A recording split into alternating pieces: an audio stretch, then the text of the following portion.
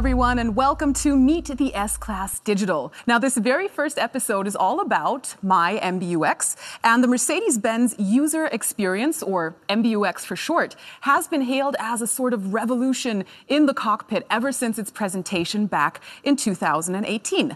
Hey, Mercedes, am I right? You bet. But it gets even better because the new S-Class comes with a new version of Mbux.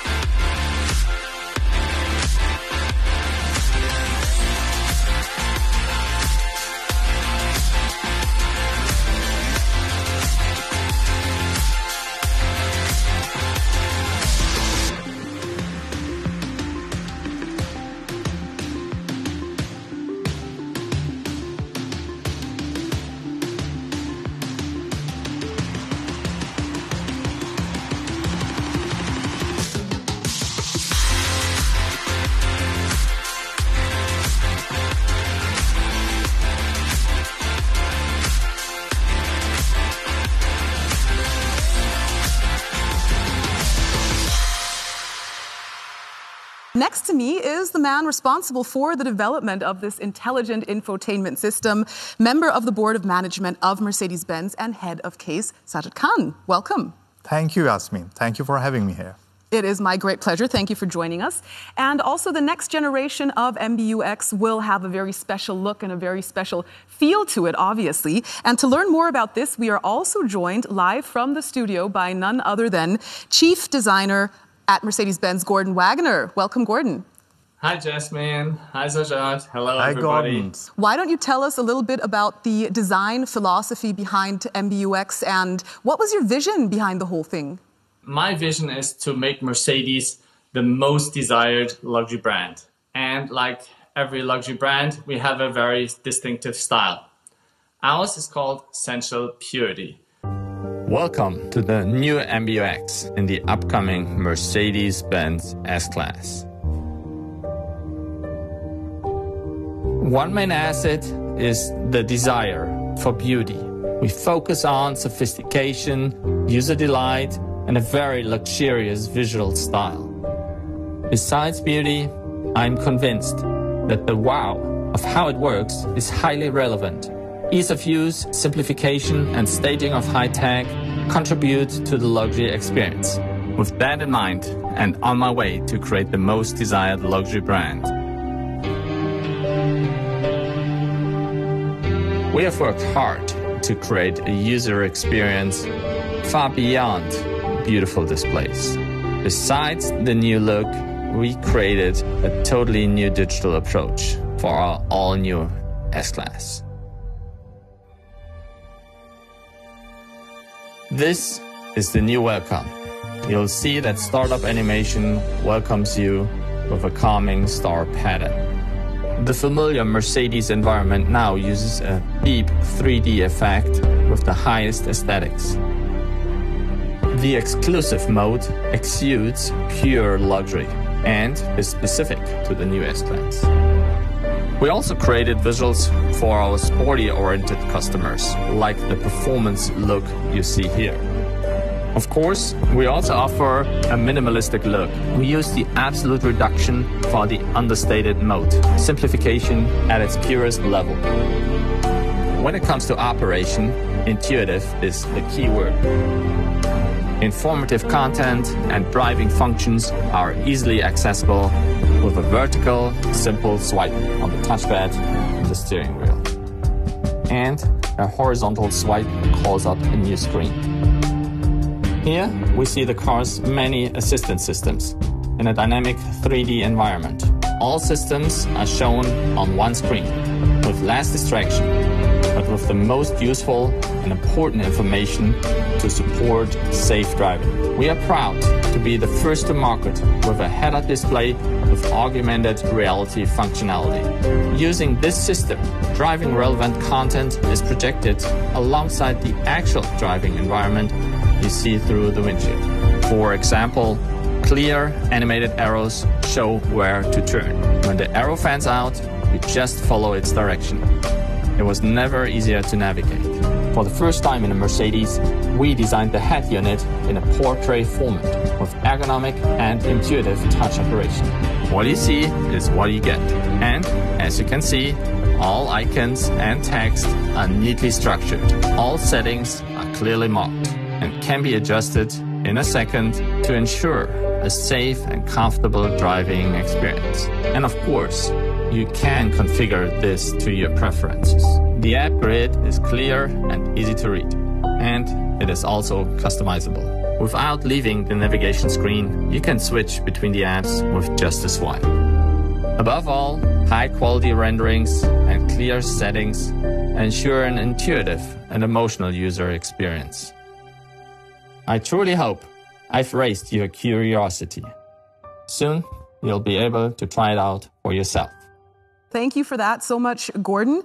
Now, we all know that design has been part of automotive manufacturing for over a century now, but it has only recently been about more than just shape and color. How has it changed from your perspective, Gordon? Design for me was always more than just only how it looks. It's also about how it works. That also applies to software design we're doing. And software design, that is, of course, where you come in, Sajjad. I mean, software as an alone is very magical, it's very nice, but without a great design, I mean, customer cannot experience this. Where his team is supporting and working together with us so hard to create an end-user experience in such a way that the customer finds the design and the technology embedded together with each other. By using some of the technology of the augmented reality, virtual reality, in such a way that everything around my MBUX, it should become the brain and the spinal cord of the vehicle. Now, Gordon, if we return to you and ask what your favorite feature is.